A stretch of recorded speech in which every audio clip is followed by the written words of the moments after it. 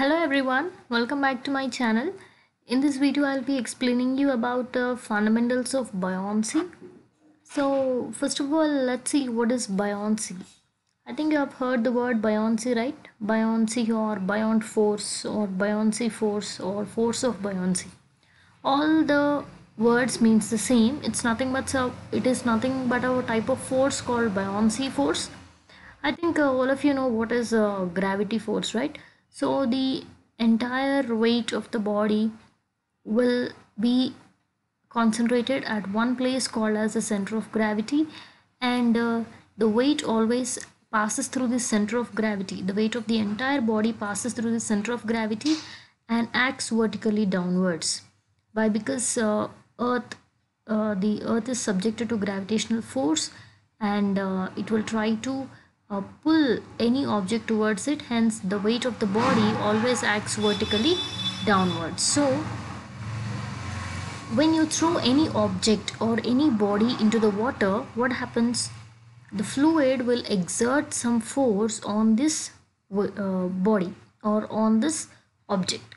So the upward force exerted by the fluid on the body is called as buoyancy force. So your gravity force, which is nothing but the weight, and the buoyancy force are always opposite to each other. Weight always acts downwards vertically, whereas your buoyancy force acts upward. It will try to push the object upwards. Okay, so when a body is immersed in a fluid, an upward force is exerted by the fluid on the body, as I've told you. This upward force only is called as force of buoyancy, and mathematically this force of buoyancy will be equal to the weight of the fluid displaced by the body. It means when you throw any object or any body into the water, what will happen? You observe practically some of the water will come and fall outside, right? Some of the water will be displaced, some of the fluid will be displaced, right? That weight of the fluid displaced only is equal to the buoyancy force. Clear? So according to the definition, it is the upward force exerted by the fluid on the body, which will be in the upward direction, which will be opposite to the gravity, which is weight. And mathematically, to calculate the force of buoyancy, it will be equal to the weight of the fluid displaced by the body. It means when you are throwing the body or when you are inserting the body into the fluid, obviously some of the fluid will be displaced outside. That weight is equal to this buoyancy force. Next comes center of buoyancy. Just now I was talking about weight. So the weight of the body is assumed to act at a single point called as center of gravity. So every object in this universe has its center of gravity through which the entire weight of that is concentrated, or it is supposed to act. Similarly, if you consider the entire area of any object to pass through a single point, that is called a centroid. Similarly, as I've told you, force of buoyancy is acting in upward direction, and if this entire force is supposed to act through a single point, then that single point only is called as center of buoyancy. So in short, center of buoyancy is the point through which the force of buoyancy acts. Okay, next, the center of buoyancy will be the center of gravity of the fluid displaced. So to locate the center of buoyancy, practically you can just know the center of gravity of the fluid whichever got displaced. Just now I was talking, if you want to know the value of force of buoyancy, take the weight of the fluid which got displaced. If you want to know the position of center of buoyancy, just calculate the center of gravity of the fluid displaced. Okay. Next comes metacenter. What is metacenter?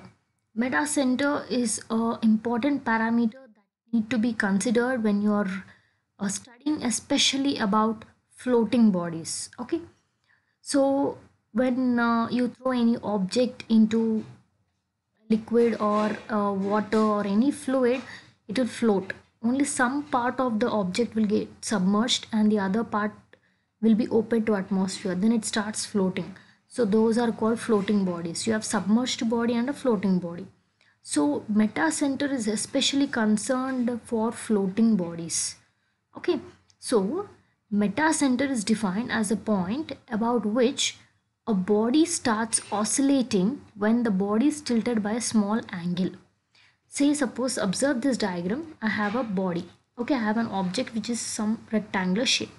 Okay, so you observe some part of the body got submerged in water and some part is open to atmosphere.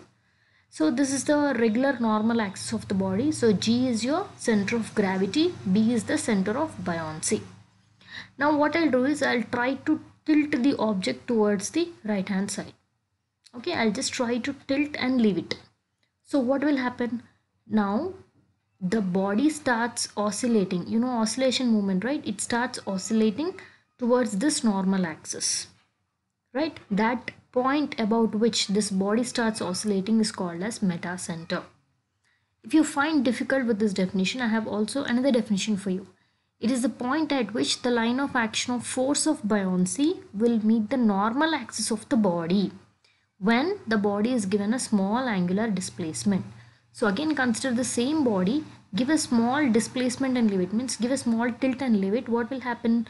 So the normal axis is like this, it got tilted, but as I told, the body will start dancing, right? It will start floating. So what, there is liquid all beneath this. What this liquid will try to do? Obviously it will start exerting the buoyancy force. So from the force of buoyancy, from the center of buoyancy, I already told you this force of buoyancy will act at center of buoyancy. So from there, if you try to draw a line such that it meets the normal axis of the body, so where both of them meet together, it's called as metacenter, and towards this metacenter only your body starts oscillating. Okay, so metacenter is the point where the line of action of force of buoyancy. What is line of action of force of buoyancy? Where the force of buoyancy, it is a path created by the force of buoyancy. So where force of buoyancy, line of action, and the normal axis of the body will come and meet at a point, then that's called as metacenter. Next, so what is metacentric height? I told you what is metacenter, where the line of action of center of buoyancy and the normal axis of the body are meeting, then that's called as metacenter, and that towards that point only your body will start oscillating all the time. But what is metacentric height? Metacentric height is nothing but the distance between the metacenter of the body and the center of gravity. Okay, the distance from M to G is called as metacenter, metacentric height, and this metacentric height plays a major role. This metacenter M, the position of this M plays a major role in the stability of floating bodies. Okay, that I'll cover in my next video. Based on the position of M only, you can decide whether that floating body is stable or not. Sometimes the body will be stable, sometimes it will drown. You know, you observe practically, right? But how it is happening is based on this M only, based on the position of M and G only. Okay, so metacentric height is the distance between the metacenter of the body and the center of gravity of the body. Clear? And this metacentric height is denoted by the distance mg, and you have two methods for determining this metacentric height. One is the analytical method and the other one is experimental method. I'm not going into detail, but I'll just tell you the formulae regarding this analytical method and also the experimental method. So coming to analytical method of metacentric height, so it is given by the formula Gm or mg. You denote it with anything is the same. Distance from center of gravity to metacenter is equal to I by for all. For all stands for volume minus Bg. So I is the moment of inertia of the plan of the body, means regarding this plan, the moment of inertia of that plan, and for all is the volume of the body submerged. I told we are doing this for floating bodies, right?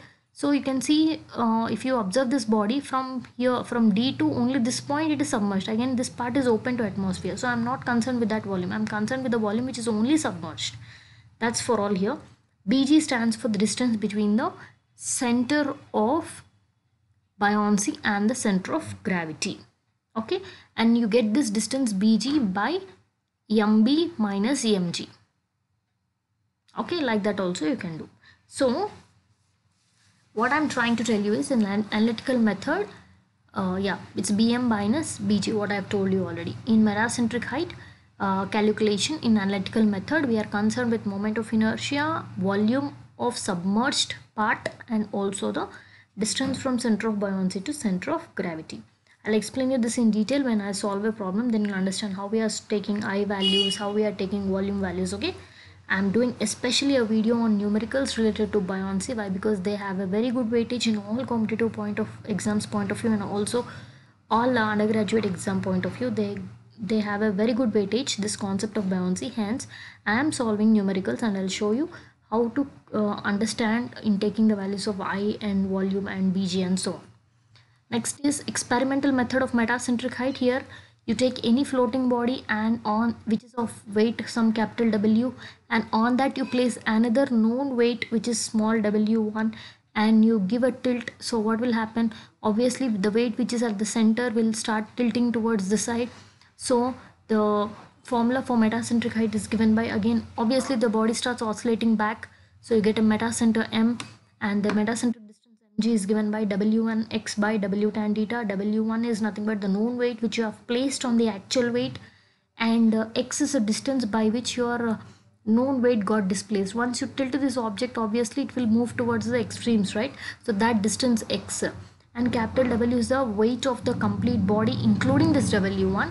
Theta is nothing but the angle of tilt, how much angle your body got tilted. Okay, so using this formula you can also calculate the metacentric height. So in sort of numericals you can understand which formula to apply, whether this one or this one, but based on the given data. So that's all is about the fundamentals of buoyancy. So people generally get afraid of buoyancy, but there is nothing need to worry about this buoyancy concept. Just have the definitions in your mind, have the formula in your mind. These concepts are more than enough in buoyancy. You see any textbook, any place, buoyancy means buoyancy definition, center of buoyancy, then metacenter and metacentric heights. So this is very important, and what I want to tell you is in my next video let's solve numerical problems related to buoyancy, which will be a little bit difficult, but once you practice it becomes more easier. Okay, so for the notes of this concept you can just click on the description and download. Hope you understood this video, and thank you.